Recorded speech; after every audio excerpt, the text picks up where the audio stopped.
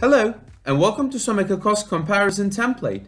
This tool mainly analyzes the cost structure of your purchases in terms of weighted cost, unit-based cost, monthly comparison, vendor-based cost, and item cost trend. So, let's start with setting the dashboard. Type your vendors, units, and your currency. If you would like to highlight the minimum cost of a product in other sheets, choose Yes, so that it could be highlighted, such as this.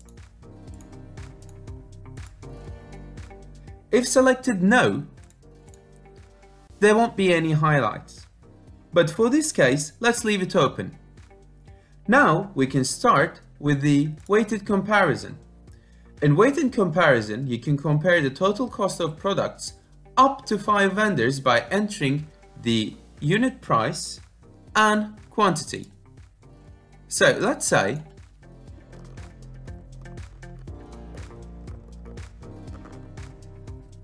you can also adjust the order of your vendors from the drop-down list above. Type your title and budget in here. So let's say with the flowers, it becomes. Once you complete entering the product and its quantity and price for each vendor, if the total costs of each vendor exceeds the budget, you'll see over the budget signal on the top of each vendor's total cost, and also the minimum cost will be highlighted. If you need additional rows in this template, you can press on the plus sign. Now we can carry on with unit-based comparison. In this section, you can compare each product's unit cost between the vendors. You can also adjust the order of drop-downs like in the previous section. Enter the item, its amount, and price for each vendor.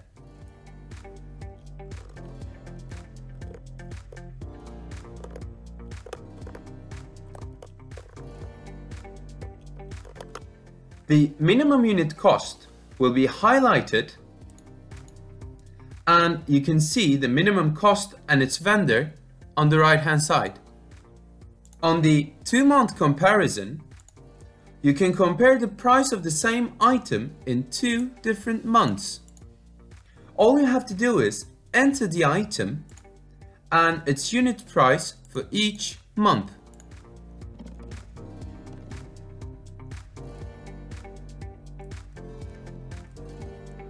Once you add an additional item, the chart will dynamically change. On the vendor-based bucket cost trend, you can see the price changes over a year for a vendor. You can select your vendor from here. Later on, enter the item and its price over the months.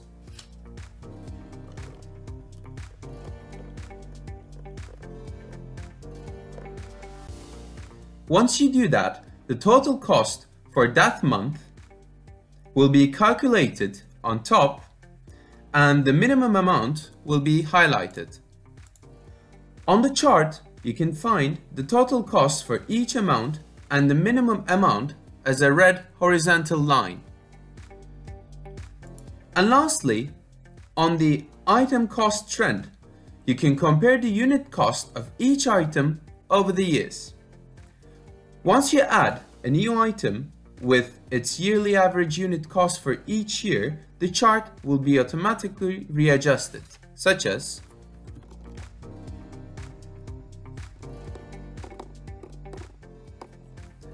Thanks for watching, and don't forget to check our other templates at www.someka.net.